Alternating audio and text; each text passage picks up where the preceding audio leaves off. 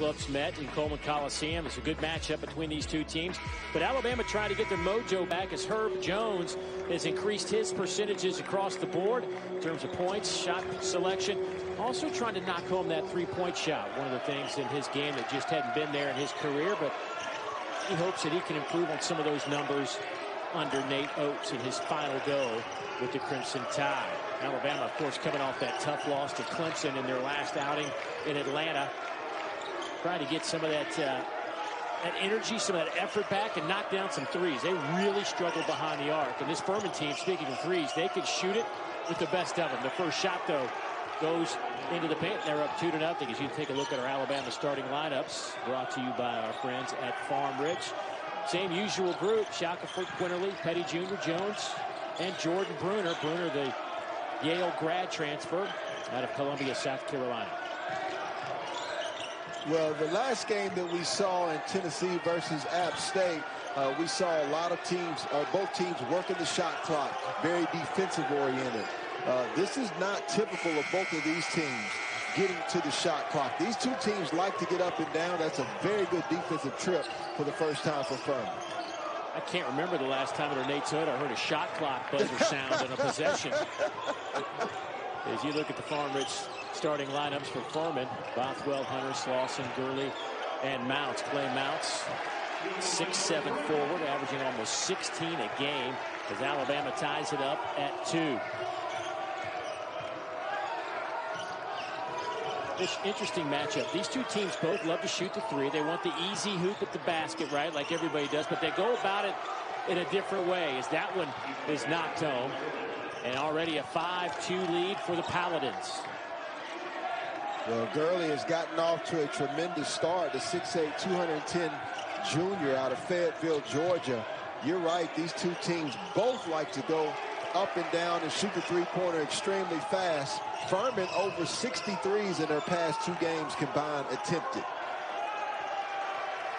Nice layup as that one goes down for Mounce, his first basket of the game. Gurley starts the day for Furman with 5 straight, and it's a 7-2 Paladin lead. Here's Herbert Jones underneath. He's fouled but can't convert, but he'll head to the free throw line.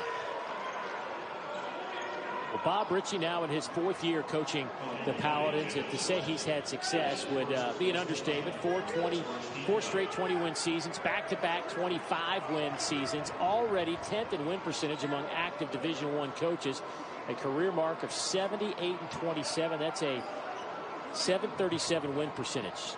Yeah, he did an outstanding job and really changed the program around. People forget that the RPI for Furman back in 2013 was in the 300s, and I think that he really set a precedence in doing things differently, trying to organically grow his guys to make sure that he got his teams old and kept his teams old.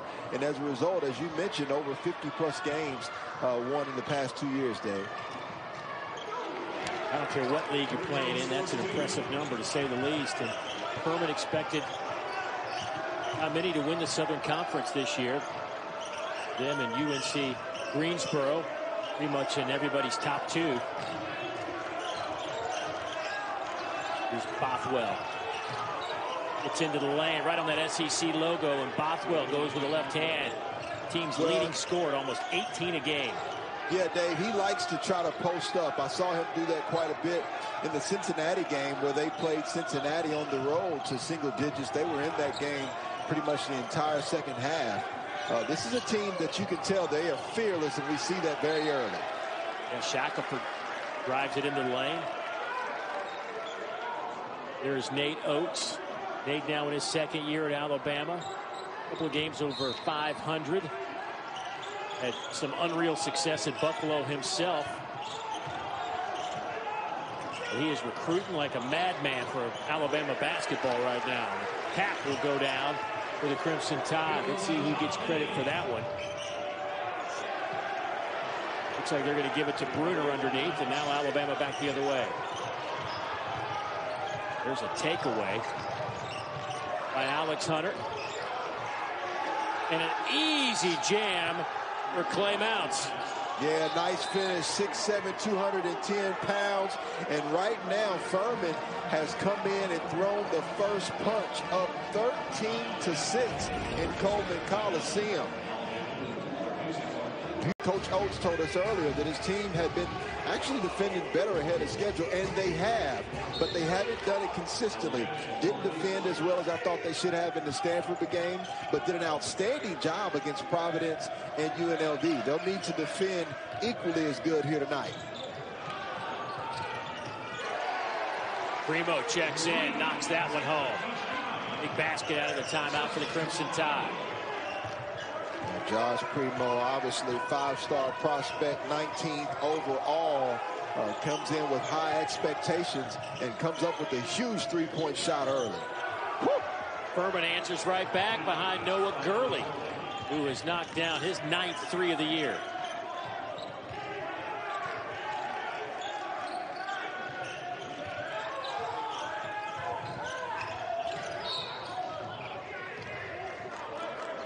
Foul against the Paladins, away from the basket. But Furman off to a great start. Fish playing like we expected. This is a veteran club with some veteran moves. Yeah, Clay Mounce, direct drive to the rim, showing you some Southern College. You've had an unprecedented time with the pandemic, changing of schedules. They know what their coach expects from them, and their coach knows what he can expect from them as well. And so right now, this team is playing at a higher level than a lot of younger teams across the country, and I like the pick for them to win the Southern Conference. Bothwell, Gurley, two outstanding backcourt players. Here comes Paladins back the other way, and Clay Mounce fires off the back of the rim. Long rebound to Garrett Heem. Dave, this is where the sense of urgency has to be there. Both teams are going to shoot three-point shots, so it's not as much about boxing out. You still got to hit your guy defensively, but it's about going and getting the basketball on some of those long misses. I know we talked about that. You know, you can practice all that rebounding all day long, but with these three-point rebounds, that ball bounces 20, 25 feet away from the rim. Yeah, it's a go-get-'em type situation. Well, and you got to have all five guys that are going to rebound for you as well. One of the reasons why Furman lost the game at Cincinnati was because they got out-rebounded. Cincinnati just had too much size on the interior, but it's going to be crucial for Alabama to pull back in this basketball game, to not only defend, but to finish the defensive possession with the defensive rebound. Alabama attempted 957 three-pointers last year, which was 4th in the nation. They led the SEC by a large margin.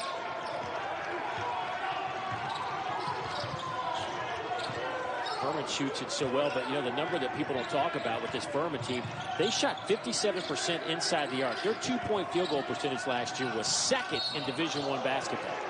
Yeah, outstanding, and one of the reasons why they've had the success. You see how they're coming up to a huddle, and you see so many teams do that, but they're a unit, right? I heard somebody who was doing a Kentucky game before, and they said, I think it was Rafferty, he said they're not a team yet. Right, this Furman team, they're a group. They're 5 fingers, 1 fist, and they are connected. See if Alabama can get connected on this possession. Quinterly, bounce pass in the corner.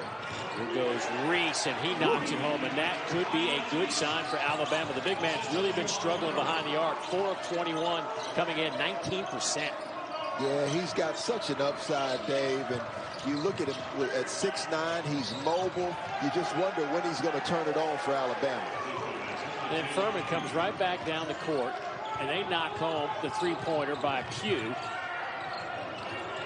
Early leads Furman with 9. Here's a rebound into the hands of Alex Hunter.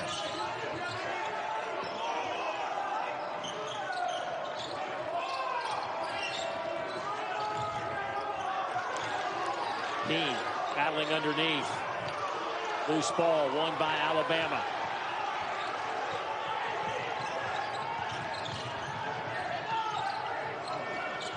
Deep three. You knew that shot was coming up from Petty. He had been quiet. Well, and John Petty's a good three-point shooter. That's just not good shot selection. And that's what Coach Nate Oates talked to us about. He said that they're a better shooting team that they've displayed year to date, but they've got to get better at picking and choosing when to take good shots.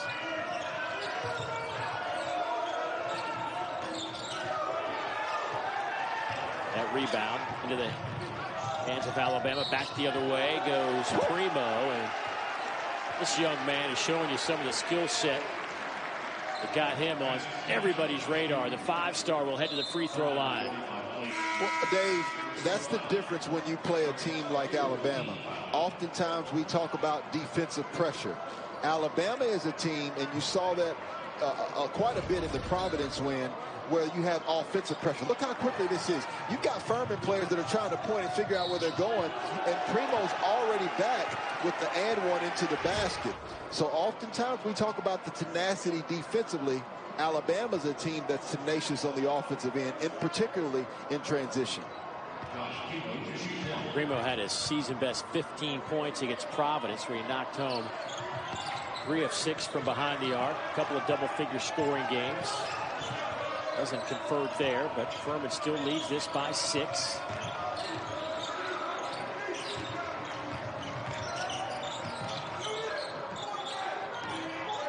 Bothwell can't get the basket. Here's Primo the other way.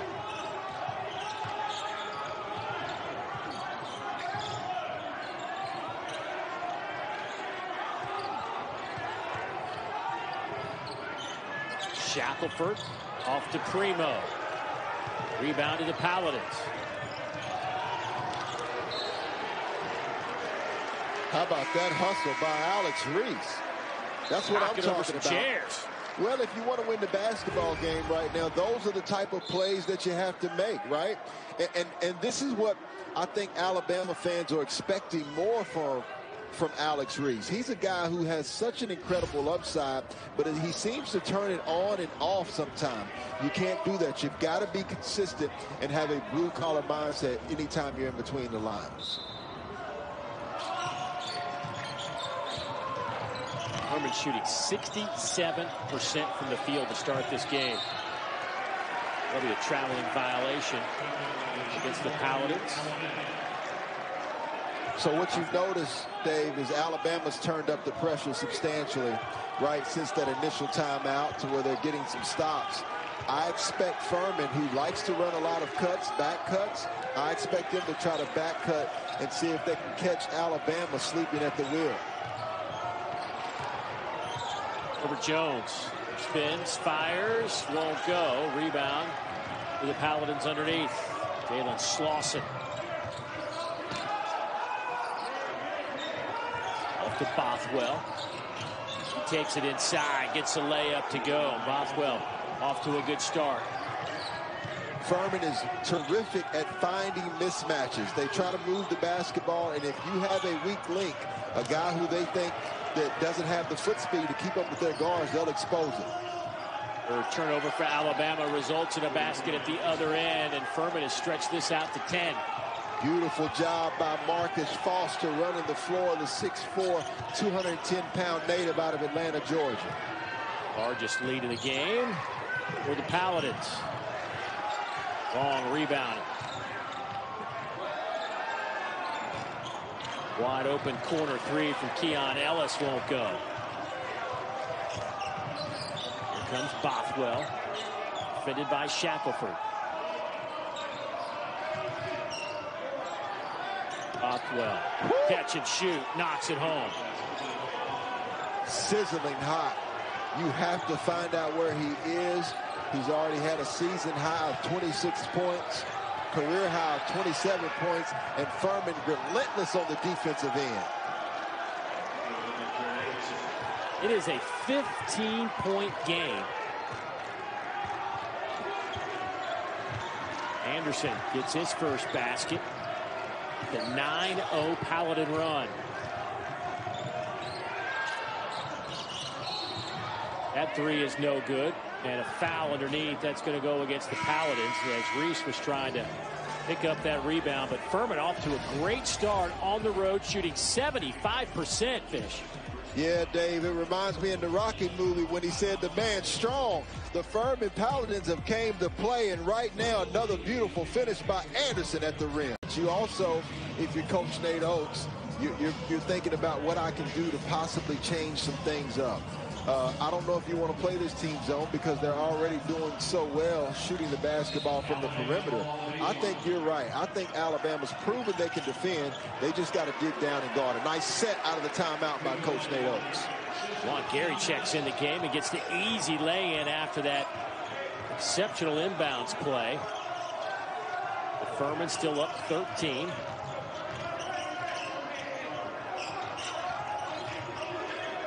Lawson.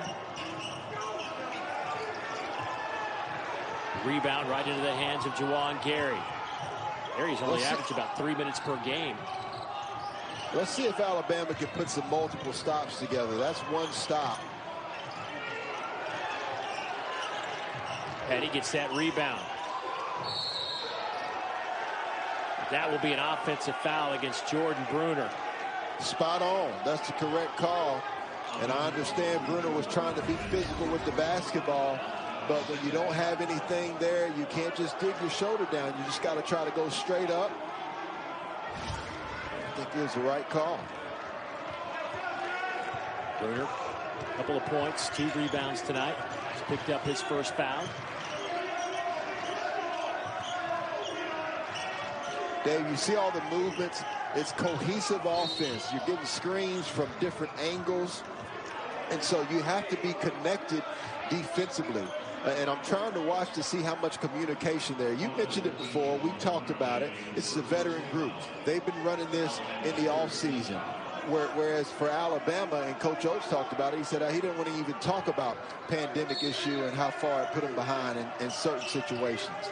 And so that's what they're dealing with right now. They've got to grow up extremely quickly and be connected defensively.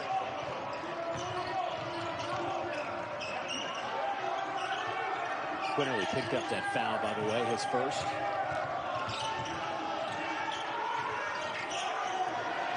Solid job that time. Anderson with the air ball. Outstanding job of Furman getting back in defensive transition, though. This is a quality team. Petty off the mark. Alabama 2 of 9 from behind the arc, 32% overall. Alex Hunter has that one knocked out of his hands by Keon Ellis, the 6'6 junior. Eustis, Florida. You know, Dave, you asked Coach Ritchie earlier, he said, are you all pretty similar, the styles you play? And I thought his response was really good. He said, we're very similar in the fact that we like to get up and down. He said he didn't like scores in the 50s and 60s. He likes to be in the 80s. But he said the difference is Alabama tries to score in the half court off of direct drives and penetration versus they use more cuts. We haven't seen a lot of penetration by Alabama because of the job that Furman's done. And you see the points in the paint, 16-8, displays how good Furman's done in stopping the basketball. Nate Oates says we need. This has been his philosophy since we started talking to him. Every game we did last year, we need 2-pointers at the rim. We need free throws, and we need kick-out threes. I haven't seen really much of any of those 3 things tonight. No, we haven't, because they've been unable to put Furman into rotation because Furman is keeping Alabama in front of them.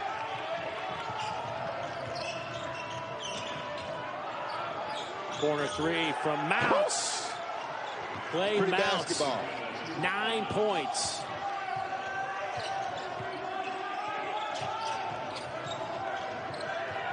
Furman has doubled up the Crimson Tide here in the first half. A little over 8 minutes to go. That one is knocked away, out of bounds. Last touch by Furman.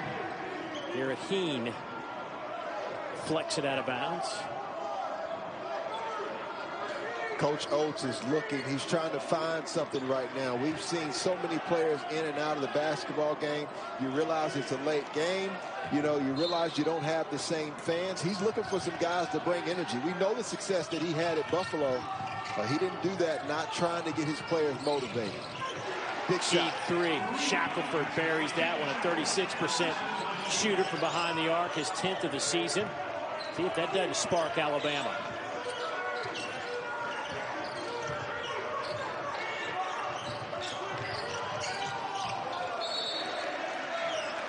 It'll be Alabama's basketball when we come back. But first half has belonged to the men wearing the black jerseys. The Paladins up 32-19.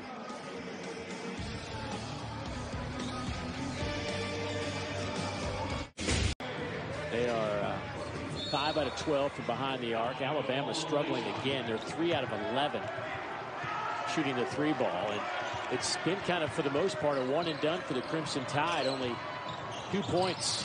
2 second chance points tonight. We've got 7:25 to go here in the first half. This is what Coach Nate Oates talked about. He talked about the ball sticking too much. You want the ball to pop. It should move quickly so it moves the defense. That three is short, but there's Herbert Jones with the offensive rebound and a second chance opportunity for the Crimson Tide to cut this to 11. Yeah, he's the engine that makes this Crimson Tide vehicle run, whether it's setting the screen, making the pass.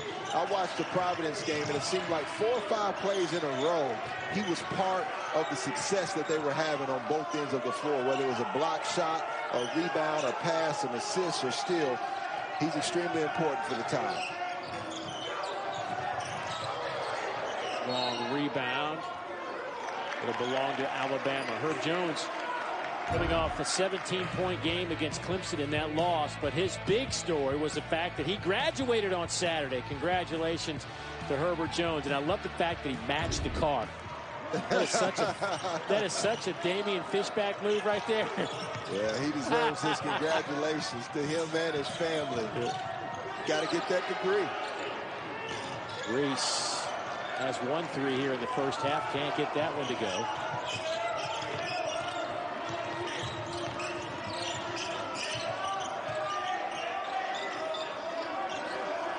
Dave, let's remember, with 2 teams like this that get up and down and play with this type of pace, it's going to be a game of runs in either direction. The key is this end for both teams. Who's going to be able to put together multiple stops to go on runs? Noah Gurley couldn't stop him as he drives to the basket. Furman's led by as many as 16. Right now it stands at 13. The Mounce and Gurley have been the show offensively as they put up 20, and Alex Reese knocks home his second 3 of the first half. Yeah, both of those guys really going head-to-head. Gurley and Alex Reese, kind of a game inside the game right now. Free throws coming up for the Paladins. Well, here you see Noah Gurley using his foot speed. Look how quickly he explodes to the rim, and that's against a guard. And then Alex Reese, we know he's a pick and pop guy. The recovery is too slow, and Alex Reese, nothing but nylon. We know he can shoot the basketball. Reese 2 out of 4 from behind the arc.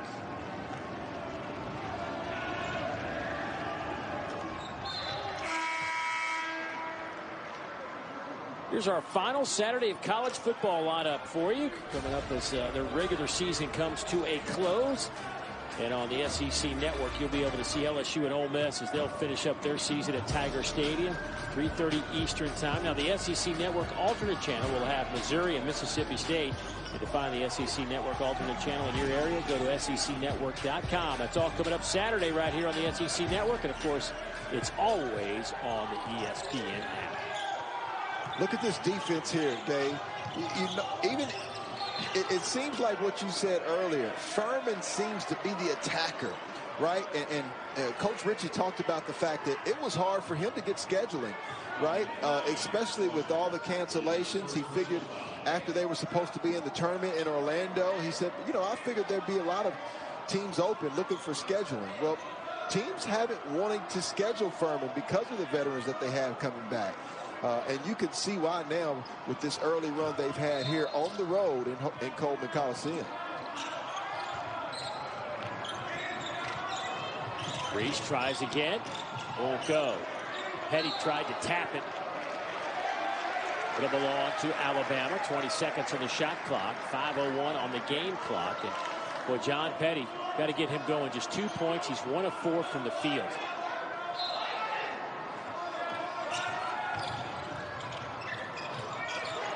Nice tough drive. Herbert Jones.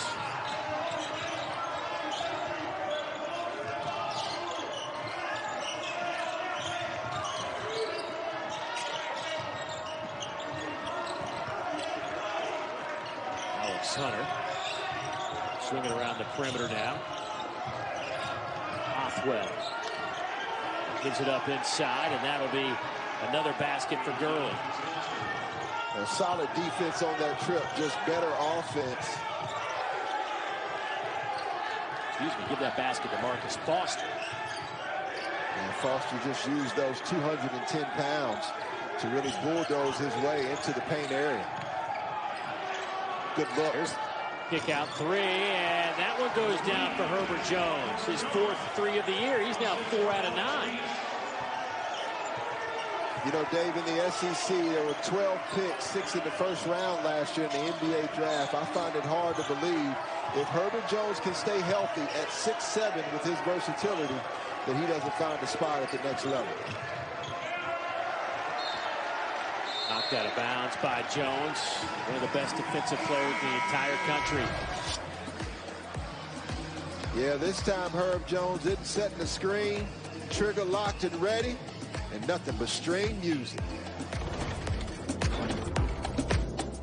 Find 3 better than these 3 when they are playing to their capabilities. Now, John Petty Jr. is critical. I mean, he's a veteran.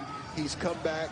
He's one of the few guys that have scored and had the same experience in this league outside of Javonte Smart. He's got to step up for Alabama to have success this year. Shot clock beating a 3-pointer again from Furman. Their offense has been spectacular here in the first half. Bothwell has posted double figures now in the first half. He's got 10. Gurley leads him with 13. And Alabama answers right back to cut it to 9. Well, you've got 5 guys at all times who can shoot the 3-point shot for Alabama, which is what makes them lethal offensively. But you can't outscore every opponent, and that's the job that Furman is doing there. Buries another one. Nate Oates not happy about it. Timeout, 2:56 to go before halftime. Just as Bruner answers the call on the one side, Furman comes back and knocks home a 3. Well, I am extremely impressed with the patience in their league for the reasons we're watching here tonight. Such a balanced team. UNC Greensboro hanging in there at number 2. ETSU, East Tennessee State, trying to keep the mojo going, even though their coach, Steve Forbes, now at Wake Forest. He had a great run at ETSU.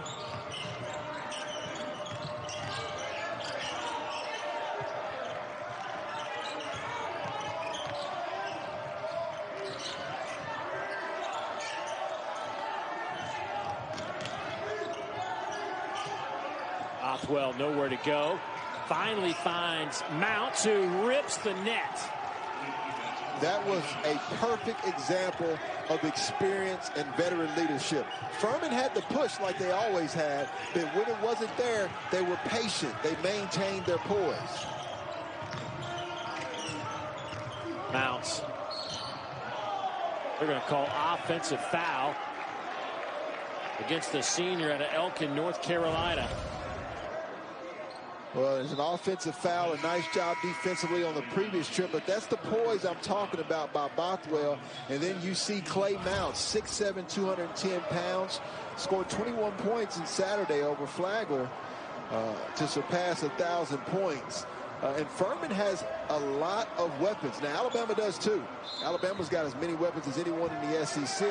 But Furman has matched them offensively and has really stepped into the plate defensively in this first half. 3 Paladins in double figures here in the first half. Alabama's been led by Jones with his 9.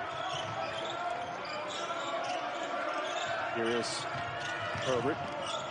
Spins in the lane, and that won't drop. Tapped around by Herbert. Finally goes down. Good work by Alabama to crash the offensive glass. They now have 10 second chance points. Well, they got their offensive rebounds up for sure on that particular possession.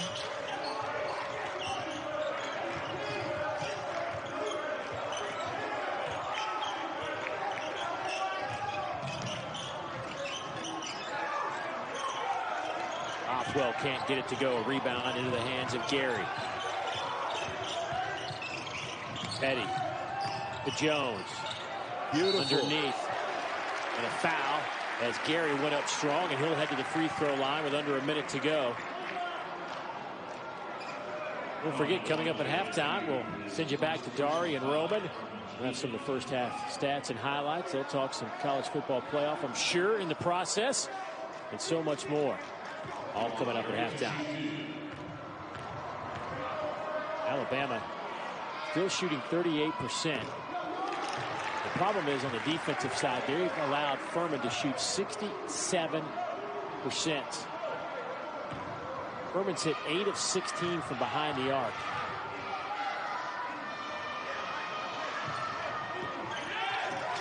And Gary can't get the second to drop. And the rebound to the Paladins. This is what Alabama has to realize, and Furman has showed that they do realize this. Your defense affects your offense. If Furman continues to score baskets, then they'll be able to have their defense set up. Now Alabama has numbers. Let's see if they get something in the break. Looks like they're going to wait and see if they can be patient to get some momentum going into the half. Herbert Jones. Nice pass. Gary with the finish.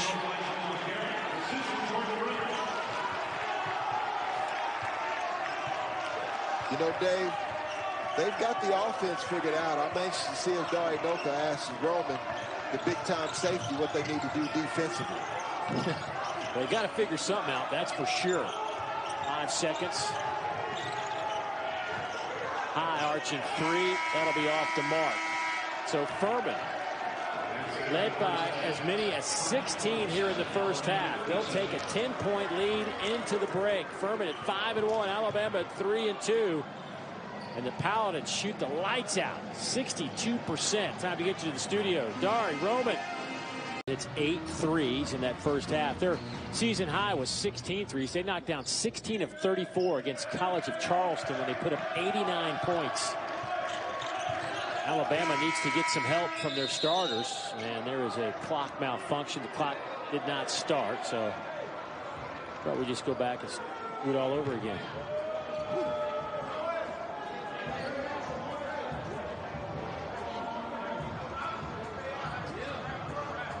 Tony Green, Jerry Pollard, Brent Hampton, our officiating crew. There is Tony Green, our lead official, our referee tonight.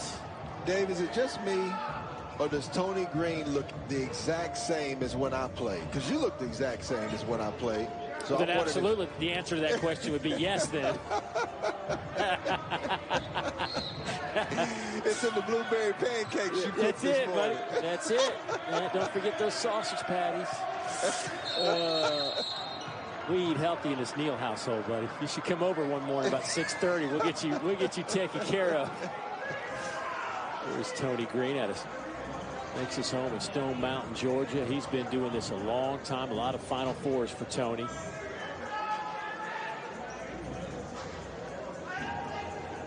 Not much going to get past Tony, that's for sure. Matter of fact, he might start running the clock over there.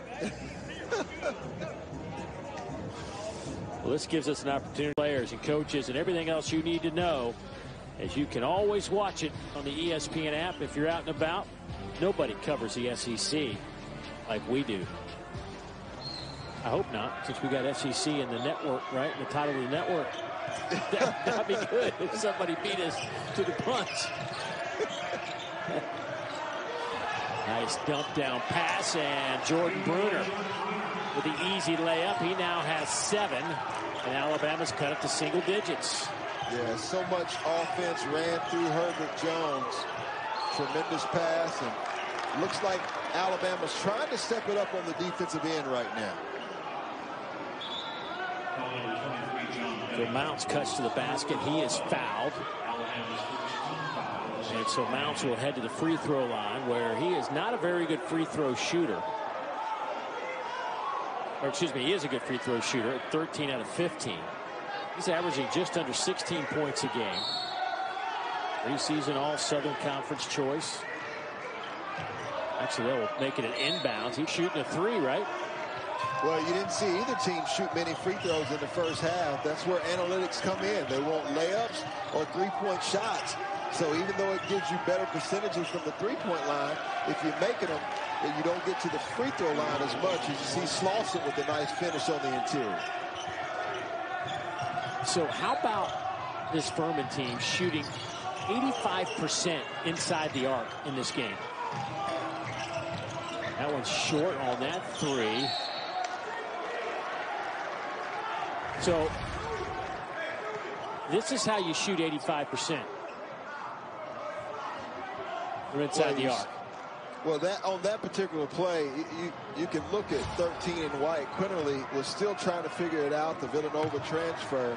You know, he couldn't quite figure out who he was guarding defensively, and the movement was just too quick.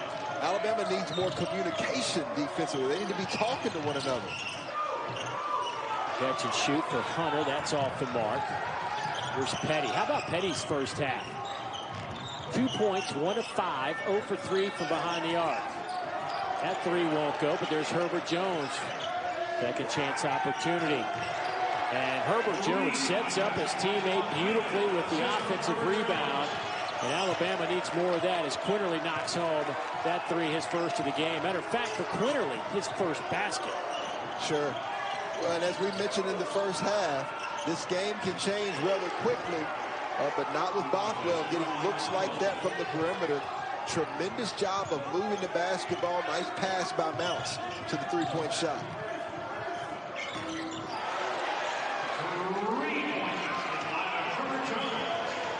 So Herbert Jones now with 12 points, 6 rebounds, and a couple of assists.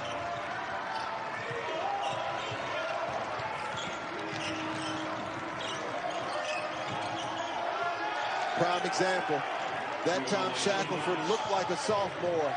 He was too concerned about his own man. There was no communication between he and John Petty, which is what allowed the easy layup at point-blank range.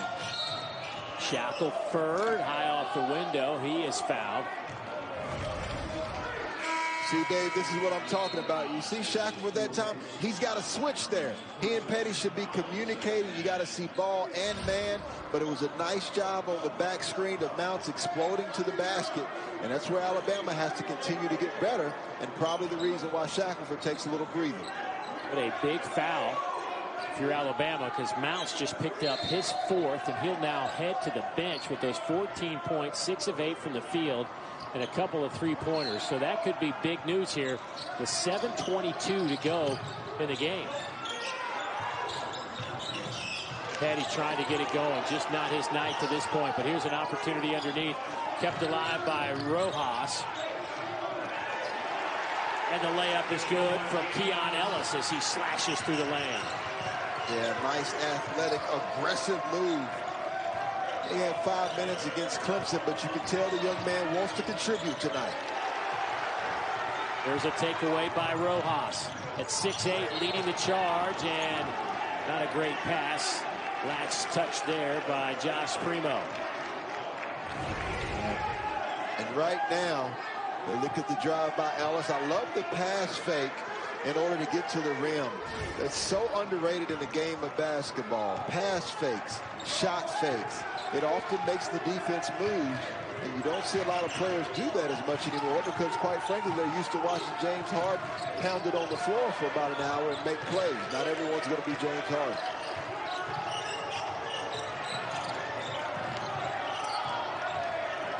Rothwell defended by Herb Jones.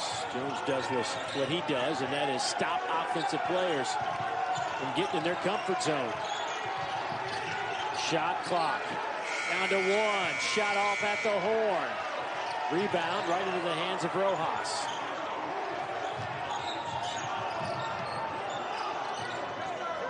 Nice pass. Boy, Petty can't buy a basket, and then the turnover. Here comes Hunter the other way. Foul as Gurley goes up strong. Howlands will head to the free throw line. When we come back, time for our nightly fish facts. Stay with us. You don't want to miss this one. And obviously he may have said something that maybe you want to keep to yourself, right? I mean, there was some backlash, but he explained his thoughts behind that, and it's hard to argue with his perspective. Sure. Well, everybody knows Coach K is one of the best to ever do it, a Hall of Fame coach. And so when he says something, then not many people are willing to go against him. But that's what I like about Coach Nate Oates. Coach Nate Oates is a fighter. He's a guy who coaches his team, who stays in his lane. And I think he was just making the point that there's no place better that these young men and women can be protected around people where they're getting tested, having mental health where they're around their teammates.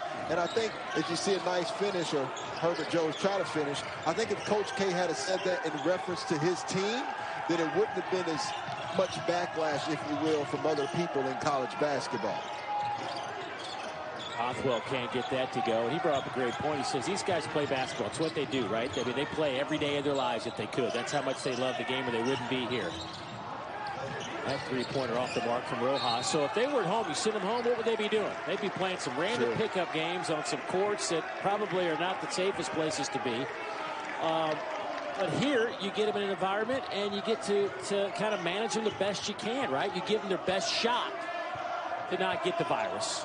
Well, and Dave, we had coaches that talked to us and said they asked the parents what they would want them to do. And the parents said, no, we want our kids right there. We know that they're being taken care of there. As you see a nice alley-oop and finish at the rim. And so that's the difference. A nice shot behind on the completion there at that time. And Herbert Jones, who's bringing the energy for Alabama, back the other way, working hard, fouled on the way to the basket. But Garrett Heen giving him some nice minutes off the bench, the freshman out of Charlotte, North Carolina, as Furman has pushed this back to double figures. Well, you know, just to put a button on that conversation, I think that there are, obviously a lot of opinions about this, and everybody's got one, right? I mean, anybody that's been around the game or have kids, and some kids are in school, some aren't. I mean, it's a never-ending discussion on what the right thing is to do. I don't think anybody really knows what the right thing is to do. So we all have an opinion, and you can disagree with it or agree with it. There. And that's all you have to say about that. That's it. I'm done. I'm going to put the mic down. I'm out of here. You dropped the mic on him, Dave. Well, listen, Alabama, I think, has had a different mentality since they've come out here in the second half. It's not quite as easy for Furman as it was in the first half. So let's see if Furman can try to pick it up to get some of that same mojo they had when they started the basketball game. Rothwell, boy, they are really in his chest defensively here in the second half. Shot clock violation. Now that's what I call defense. Well, listen, they've defended for 30 seconds. I remember when we played, we would have to defend in practice for 30 seconds, whether it was a shell drill, and the shell drill just meaning you're really not trying to score as much, and you just got 5 guys that are shadowing the 5 guys on the offensive end. And we would do that numerous amount of times just to build up our endurance to be able to guard for 30 seconds. And that's what Alabama just did on that previous trip. Can they turn it into points on the other side, though? Down 11, 14:05 to go, and a bump foul out on the elbow. That will go against Jalen Slauson, the 6'7" junior out of Summerville, South Carolina. You might remember that last name. Cousin R.J. Slauson played in South Carolina.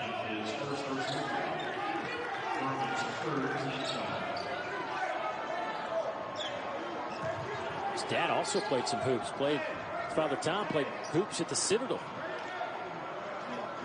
Athletic family, and you think about people who have that athleticism and have parents or brothers who have played. You think about even in the SEC, you've got Scottie Pippen Jr., right? The son of Scottie Pippen at Vanderbilt. You've got Sharif O'Neal, the son of Shaquille O'Neal at LSU.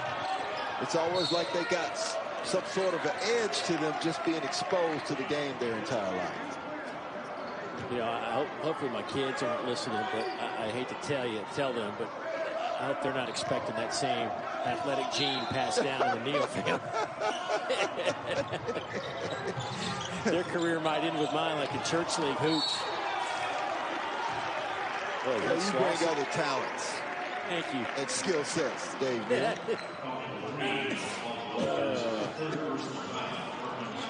That'll send Juwan Gary to the free throw line. Alabama gets to stop the clock, try to cut into this lead. Gary's had some nice minutes off the bench. Now he's played 4 games, averaging just 3 minutes per game, scored 1 point on the season. He has 7 here tonight. Well, here's our college basketball doubleheader for next Tuesday, coming up right here on the SEC Network and, of course, the ESPN app. James Madison will make the trip down to the Swamp to take on the Florida Gators at 7 o'clock Eastern, 6 Central. Then we take you over to Baton Rouge, where the VCU Rams will take on the LSU Tigers at the Maravich Assembly Center, 9 o'clock Eastern time there. That should be a good one, VCU and LSU. It will be. VCU put up close to 100 points in their last victory. 2 teams that really like to get up and down, and obviously when you think of Florida, you think about that tremendous news from Keontae Johnson being able to FaceTime his team today and being able to do some things, some simple commands. That's just the best news that we've heard all year. Yeah, man, it was just such a scary moment. Talked to his family, talked to his doctors today, so obviously making some positive strides. Wish him nothing but the best in this recovery, and hopefully it'll be a quick one. And here is the statement from the Florida Gators and his parents. As you see, Keontae's in stable condition today, breathing on his own, speaking with us and with the doctors here at the UF Health Center. He even FaceTimed his team, and it's just great news because such a scary moment. They know they put him in that induced coma, and you just never know how that's going to turn out, right? I mean, it's still scary. And just hope that he is going to get back to where he was, playing some great basketball, and obviously preseason player of the year in this league. And off the inbounds pass, Juwan Gary slams it home. So Juwan now with 10 in double figures. You got to remember, Juwan Gary came off of a knee injury, had to sit out a little bit last year back in 2019 and 20.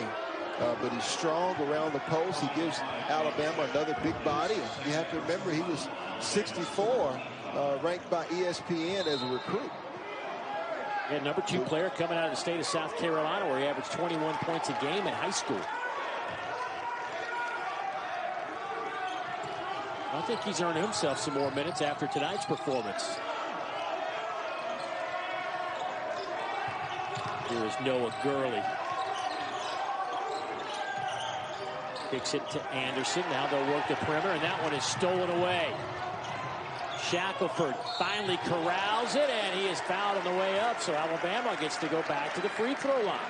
Seeing much better connectivity by Alabama here in this second half. Now, on that previous play, Quinterly was trying to help, but he stayed a little bit too long trying to go for a steal. But on the pass, he got help from Shackelford, and there was pretty good rotation, and Shackelford was actually fortunate enough to get out and get a steal on that play. That's what happens when you have each individual trying to help the other individual on the defensive end. I think we saw that in the Tennessee game before. I said before that I thought that Baylor was the most connected team that I saw defensively. I think you have to put that Tennessee team that we just watched in the game before against App State in that same category. The lead has been cut to 6. Furman led by as many as 16 when it was 32-16. And that man right there has provided the spark, Juwan Gary.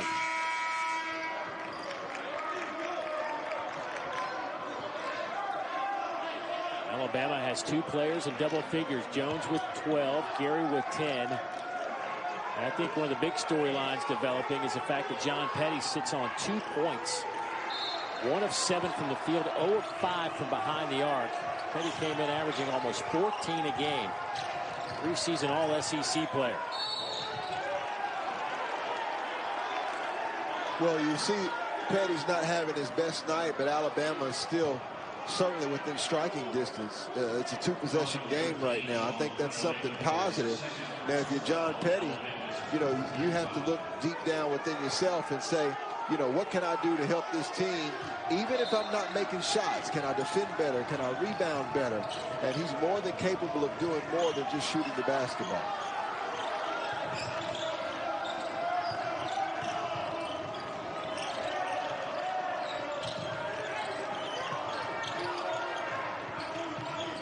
Kick it back out to Bothwell. Pull up and under move. That was pretty good defense, just better offense by Furman on that particular trip. Rojas flying around, but a foul against Rojas. They'll go the other way. I believe it's Rojas.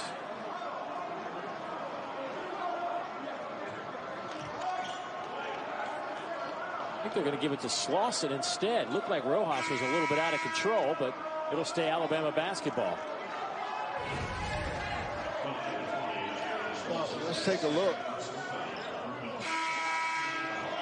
Looks like they may have called the foul before on Mounce. Slauson's still trying to look at the video screen like, how in the world did I get that? Well, sure, the contact was with Mounce before, but maybe they said that he reached down on the penetration that time. But again, this is something that we didn't see from Alabama in the first half. This is an ability for them to get to the free throw line, to the charity stripe. They need that. The 2s and 3s have to be, you have to have those along with free throws as well, and that's what Coach Nate Oates talked to us about. Rojas, at Jamestown, New York, a junior college transfer at a Hutchinson Community College. One more look at this foul. Oh, that's a good call. Yeah. It was the reach pull. He pulled down the arm afterwards. Officials right on it. And, you know, with Rojas being a JUCO All-America, I think Coach Nate Oates has said, I'm going with my toughest and grittiest guys here in this second half, and it's working. Catch and shoot by Hunter. Long rebound into the hands of Herbert Jones, who now has 8 of those. Rojas swinging around the perimeter. Jones and Shackelford, and he travels with it. Timeout on the floor. Furman leads by 6. Yeah, there goes that man, Juwan Gary. Nice penetration to the rim. And when you finish like that, Juwan, I'm going to call you Juwan. Go get it, Gary. Good finish.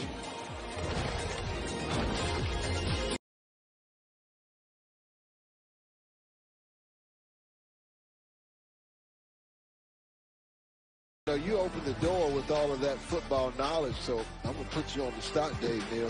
Who's your Heisman Trophy winner year to date? Devontae Smith right now. I don't think there's any question he is the best player in college football. No doubt. I don't think there's any. With confidence. Yeah, man, I'm telling you. I mean, that's what the award is, right?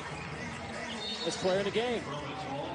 And to me, he is without a doubt at a level that is by himself. And listen, Kyle Trask, Mac Jones had great years. But I think Devontae has just been crazy good. Well, speaking of crazy good, Furman knocks home another one. Absolutely. And, you know, Coach Oates changes up the lineups, and there's a gamble that time by Alex Reese that leads to a three-point shot. This group for Alabama needs to show that they can defend like the previous group, who I thought did a tremendous job defensively. How about putting Mounce back in? 4 fouls at the 11-20 mark. I love it. It shows Coach Ritchie's personality. He's going for it right now. Knocked down 1-3. Tried to get his second since he returned onto the floor. Here's Petty. He's back on the floor. Something tells me he's not going to go 0 for 5. The three-point line. Looks like we got maybe an injured Rojas down there in the quarter. But Petty's the story to me right now and why Alabama is down 9. They got to get more out of him. He's 1 of 7, 0 for 5. He does have 5 rebounds and 4 assists, so he's done some other things, but they need some point production from him. Yeah, one of his last 16 three-pointers, just 2 of 17 over his last 2+ basketball games. And as a shooter, sometimes you get in a slump, and so what you have to do is try to figure out what ways you can get going, whether that's get to the free throw line, try to get fouled, try to get you something at point-blank range at the rim, and most importantly, after this game, he needs to get in the gym and get some shots up.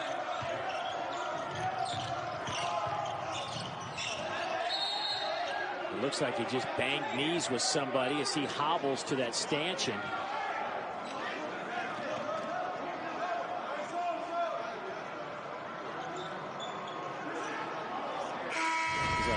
I just got back in this game. I'm not coming out.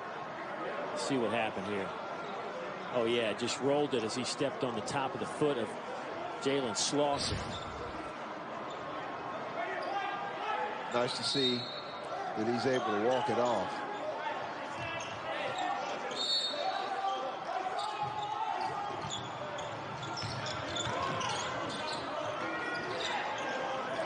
Herbert Jones takes it to the rim.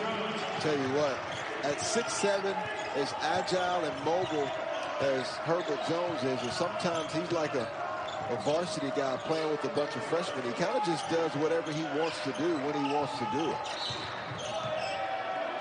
And a hand check out on the perimeter. That'll go against Josh Primo. Tell you what, when you start talking about John Petty and what he's done, the last 2 seasons with 769 points. That is second among active players in the Southeastern Conference. And he is just an exceptional shooter. When he gets going, he had 10 3-pointers in a game last year. The fact that he has none tonight is somewhat newsworthy. Well, he's a senior, so he's a known for opposing teams. As you see another 3-point shot that particular time by Bothwell. When you're at the top of that scouting report, it's so hard. But he has to know that a team like Furman that won 25+ games the last 2 years, they're going to make you do something besides the 3-point shot. And that's where he'll continue to work on it, and he'll get better over time. So Petty's coming back in. Let me ask you this. You played this game at a high level. You shot the 3. How do you try to get it going? You know, like what does he need to go, you know, take it to the rim, try to get to the free throw line? What do you do? Well, there's multiple ways. Number one, in transition is the best way. You've got to get out and sprint to an open space when you're out in transition for a 3-point shot. Number two, moving without the basketball. In the half court, you should never stop. You need to change speeds, and particularly when you give up the basketball, try to move after that. And as you said, try to do things, get offensive rebounds, get to the free throw line, and a nice pass that time by Petty that led to another 3-point shot by Rojas. Rojas averaging 3.5 points coming into this game. He's put up 5 tonight. 4 rebounds. Good defense by Petty on that play.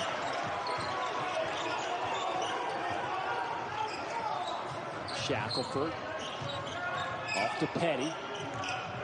Here's Rojas. Petty. Shackelford fouled, and he'll have a couple of free throws coming up. Just couldn't convert. Well, the one thing that I noticed when it comes to Shackelford, Jaden Shackelford is a guy who likes to penetrate through the defense when the ball is moving. We talked about the ball not sticking, and when it rotates, Shackelford is really good at reading the defense in their rotation and trying to jackknife through the center of the defense when they're trying to rotate. He did it on that play, and he's done it quite a bit tonight.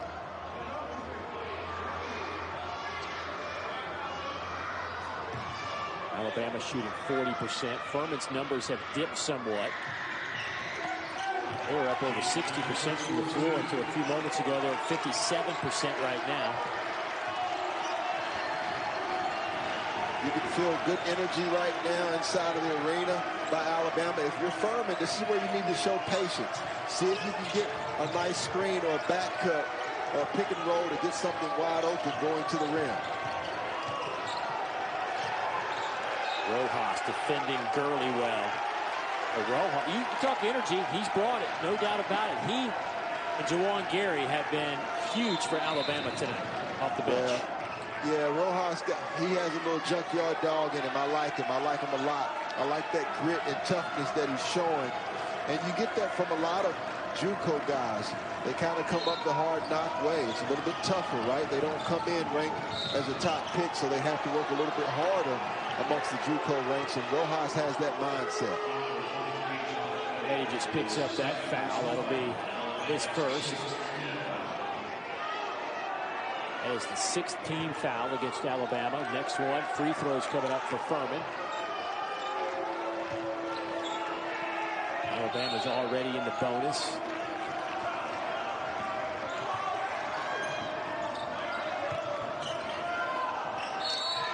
There's that guy again. Clay Mounce knocks home the three and has a 4-point opportunity on the horizon. What do you think about Coach Ritchie putting him back in the game now, Dave Neal? The easiest way to get open is to actually set a screen, a nice screen, the screener play, and an outstanding job. Look at that emotion that that man is displaying right now. Tell me he doesn't want to win a basketball game here on the road. Clay Mounce, the 6'7" senior. Knocks home the free throw.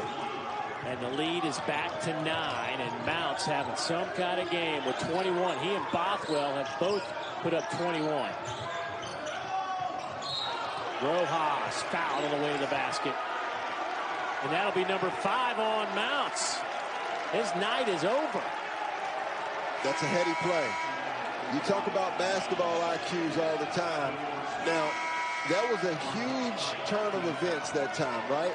Number one, Mounce, his emotions were already running high. He had just knocked down a three-point shot, so his energy was high. His emotions were running high. But give credit to Rojas. One of the best ways to defend an offensive player who's hot is to put him in foul trouble. In this case, he was able to foul Clay Mounce out of the basketball game. 8:11 to go. Heady play by Rojas. He knew immediately when there was contact. That was number 5 on Mounce.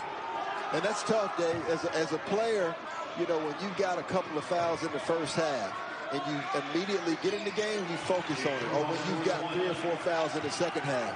But as the game goes on and you start to get more aggressive, it's hard to just keep that on your mind at all times.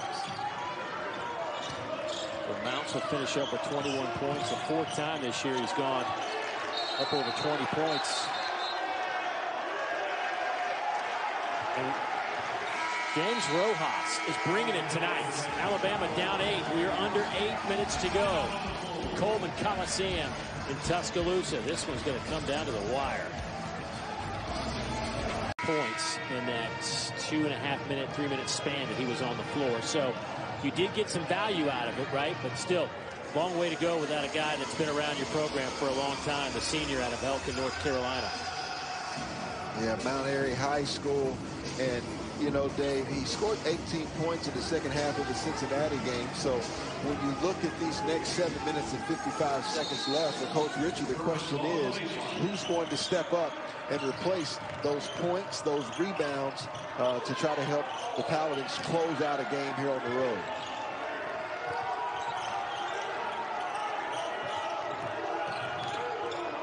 Bothwell. Tough shot as the shot clock winds down. They'll say that shot clock violation. In Alabama, again, that's the 2nd time this half we've heard the shot clock horn sound against the Paladins. Well, listen, the Southeastern Conference is known for defense. I read a note the other day, and I forgot how many SEC players had made all defensive teams now in the NBA. Jimmy Dice talked about it in the previous game as E. Pons being one of the best defenders in America. I think you got to look at Herb Jones as one of those guys as well, as Rojas now taking this game over. 8 points, all of them coming here in the second half. They've cut the lead to 6 again. And again, if you are just joining us, Furman led by as many as 16 in the first half. Alabama has never led in this game. The last time we were tied, it was 2-2. Well, and eventually that turns into game pressure. And in this game, obviously Furman's picked to win the Southern Conference by the media. UNC Greensboro was picked by the coaches. But being the SEC school, I would have to say that the game pressure goes to Alabama. They haven't led. They've been at home. They got punched first, and they've been trying to get over that hump. So the sooner they can get over that hump, the better for the Tide. The longer they can keep the separation, the better for Furman and the Paladins. It's down to 5 as Herbert Jones adds to his 14 points. He now has 16 on 6 of 14 from the floor. He's got a double-double at 16 and 10.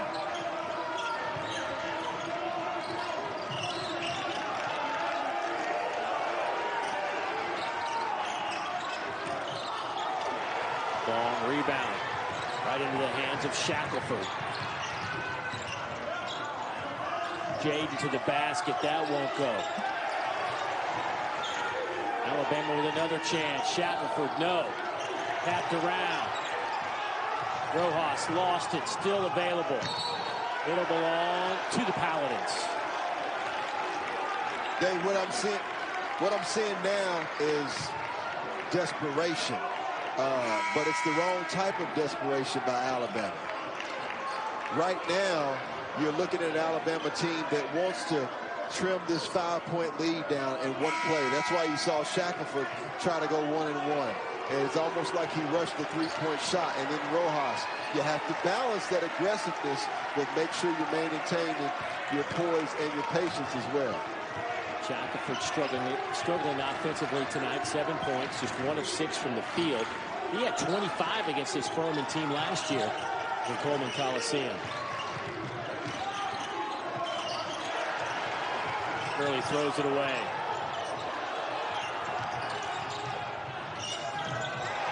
There's Shackelford slashing to the basket and lays it up and in. It's down to 3. And it comes off of the live ball turnover. I love this timeout by Coach Ritchie. Here come the Crimson Tide. Down 10 at halftime. 16 in the first half. Conference, the Southeastern Conference. That's my guy. How about half always of throwing me those lobs. It's impressive. I need to thank Craig Pinkerton of the SEC office for sending me that nugget. Right? I couldn't take it on myself. I wanted.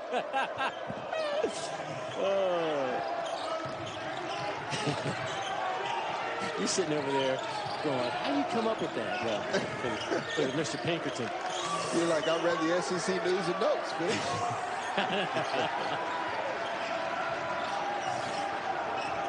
See what Furman does here. Shot clock again down under 5. Open 3. Conversion, Alex Hunter. Beautiful offense that time. That's called execution under pressure. That was Hunter's first field goal of the game.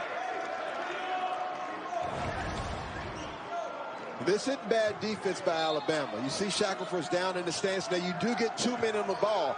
Once you had 2 men on the ball in John Petty and Shackelford, that causes the rotation. Petty elevates, left it short. Just hadn't been there for him tonight.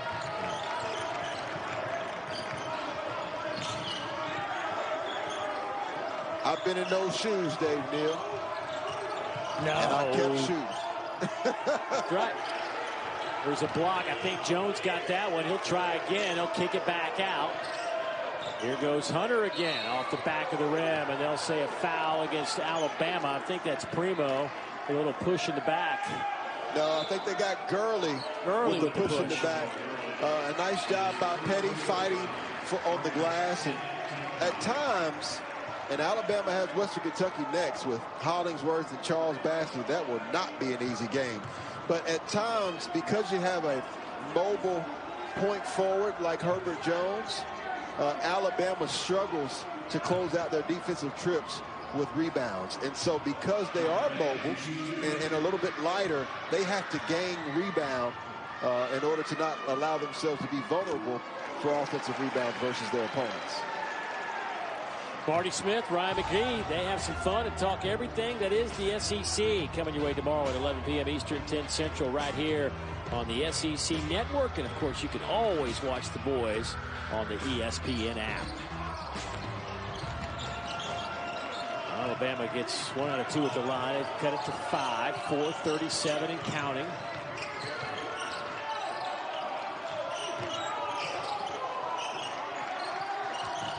These two teams played a good one last year. Alabama beat Furman 81-73. And now the lay-in by Shackelford. Cuts it to 3. John Petty got a Christmas gift early and knew exactly what to do with it, and allows the momentum to swing back to the tide a little bit here. A one-possession game.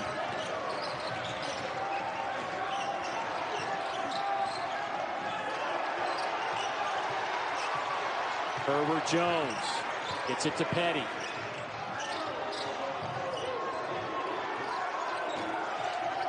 Primo, there's Jones, offensive rebound. The tap will go, and Alabama has cut this to 1. Winning plays. Now, if you're Furman right now, your offensive execution has never been more important. You don't have to make a shot here, but you want to make sure you get a good look and attack the offensive glass. Foul on the floor. Bruner's tip, though, has cut this to 1.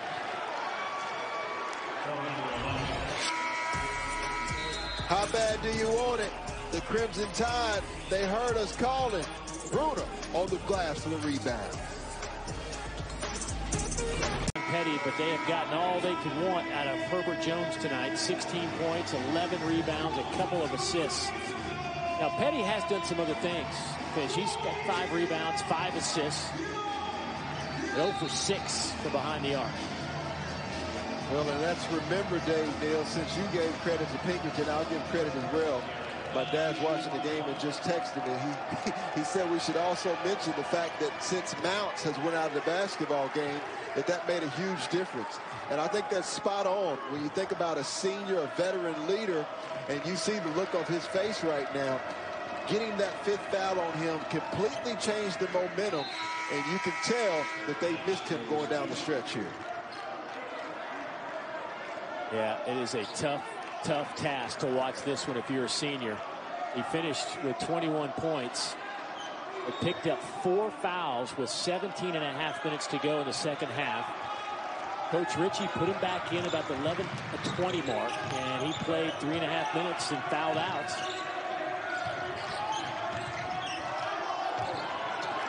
Shackelford lost the handle. Paladin's back the other way. Here's Bothwell.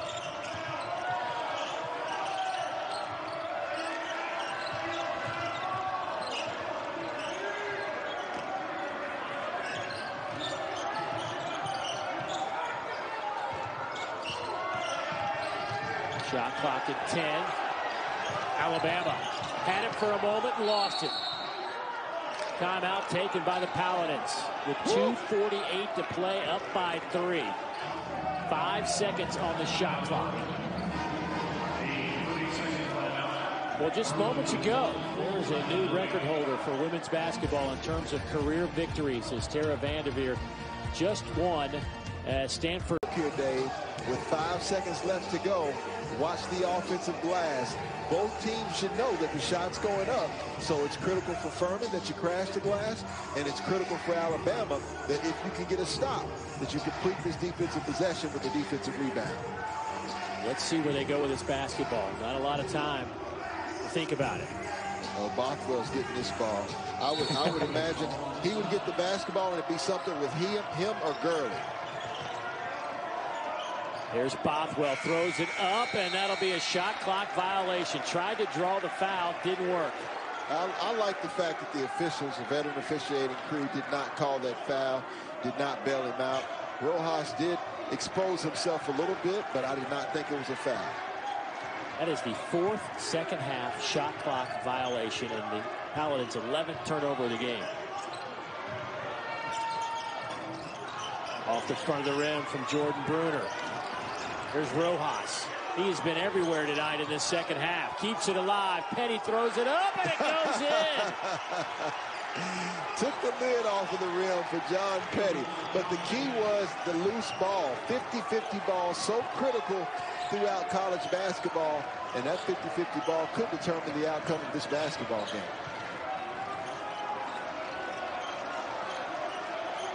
Two minutes to play in a 1-point game. Bothwell. Too strong. Offensive rebound to Slauson. They're going to say a foul underneath. Little push on that rebound. This is what I'm talking about, Dave Neal. Let's look at the jerseys. You've got 2, 3 black jerseys. Look at the white jerseys, like a fumble almost. But John Petty comes up with the loose ball. And you know what, Dave, as a player, it's almost like he didn't have time to think about his struggles. He just caught the ball and went up with it, which is probably one of the reasons why he was able to knock it down. Rojas has been a critical component to Alabama's success in the second half as they have outscored Furman by 9 here in the second 20 minutes. 8 points, 7. The game of basketball, extra possessions are so critical to victories. And right now it's the only thing that's really kept Alabama in this basketball game because they have struggled 30% from the 3-point line.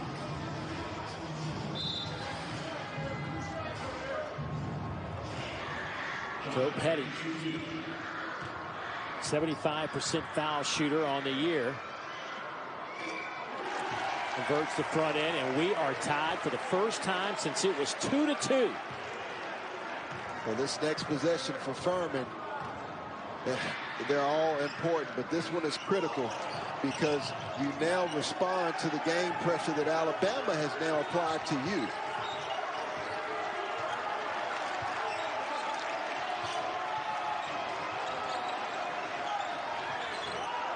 Furman 0 for the last 5 from the field. They haven't had a field goal in 4 minutes. Hunter spins out of trouble. With 5 on the shot clock off the front of the rim. Here's Herbert Jones. Rojas got it, and Alabama has their first lead of the game with 1:10 to play.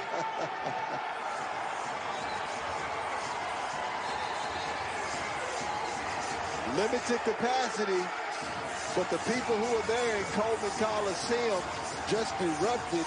It's been a long, hard road for them to get over this mountain of a deficit that they had. 79-76.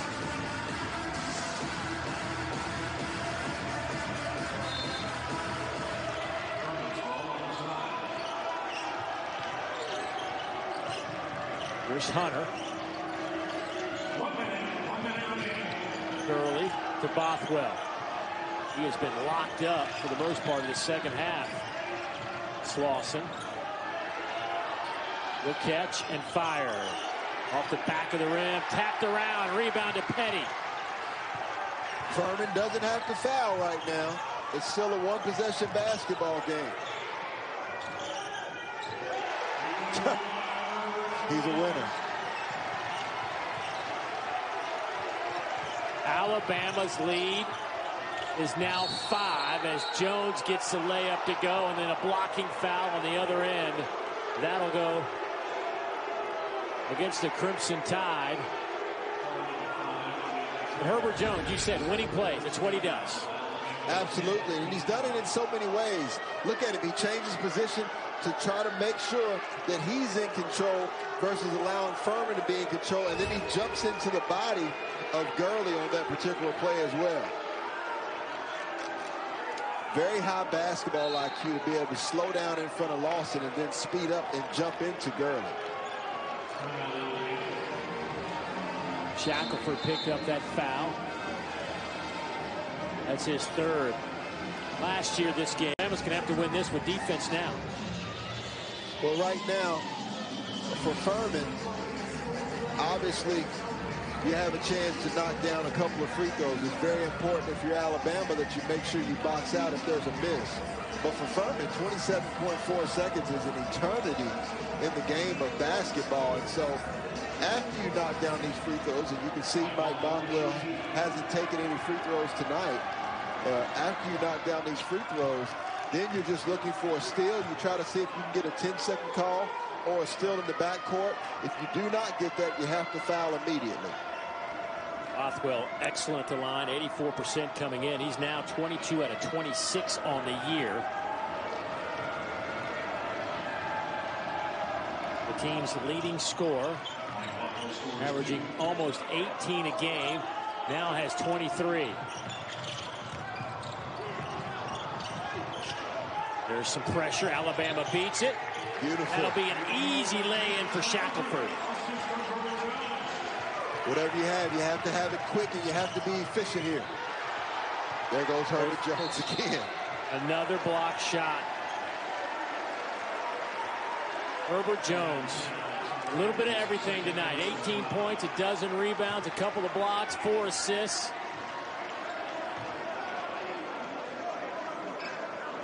I think it's important that for fans who watched Alabama last year and may not have won all the games that Alabama wanted to win, you can tell that Coach Nate Oates is moving this program in the right direction.